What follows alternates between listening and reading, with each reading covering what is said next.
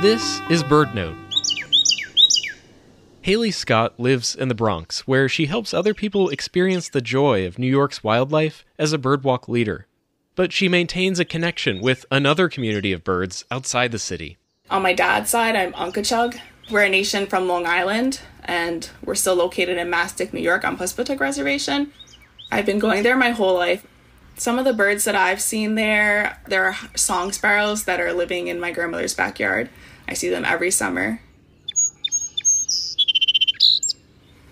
Along the creek, there are also tree swallows that come up in the summer.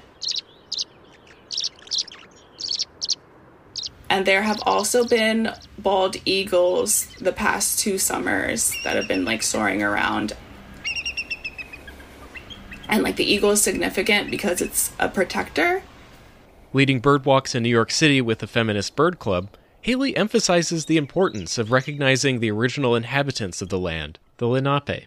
I want to teach people about the importance of protecting the land, not only the ecological benefits, but also the sacred spiritual connection to the land. And a lot of Lenape people were displaced, so I feel like it's very important to protect land that was sacred to them and is sacred to them.